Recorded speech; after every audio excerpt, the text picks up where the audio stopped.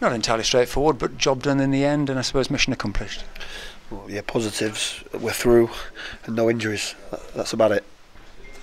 Yes, as you say, you played a strong side. You showed your hand because you wanted to get through in the tie, and you've done that. But as you say, not everything fell into place. Well, we haven't got the bodies or the players to be able to rotate. You know, we left Catcher out, we left Rico out, who are big players for us. And some of the ones that stepped in didn't do themselves any favours. But so the positives are we're through. Positives are there's no more injuries.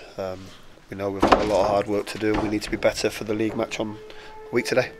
We are through at the last 16, and you can park it till the new year now, and hopefully you got one or two more bodies back, and who knows, maybe one or two players in the building, so it's something to look forward to at the back end. Yeah, exactly. As I said, the most important thing tonight was to get through.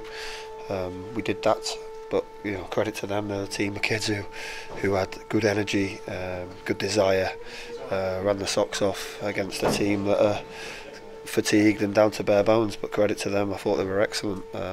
We weren't, but we know we've got a few days now to regroup and refresh and get ready for the league game. Yeah, you finished a tough month with a win, which was important because you've played a lot of games in this month, 8 I think, only lost twice, so it's been a productive time. Yeah, I mean, we're frustrated with the ones we've lost as well, to be honest. We thought we deserved something definitely at Wycombe anyway.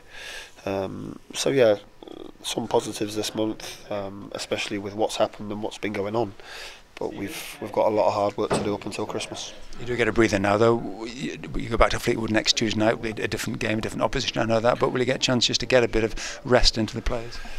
Yes, obviously with no game Saturday, we can get some rest and recuperation into them, refresh their minds, refresh their bodies, and some hard work coming into next Tuesday's game against Fleetwood.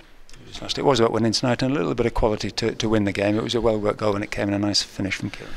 Yeah, very well-worked goal. Probably, again, one of the few moments that we showed what we can do tonight. As I said, there's no point debriefing it too much. The main thing is we're through, and there was no more injuries.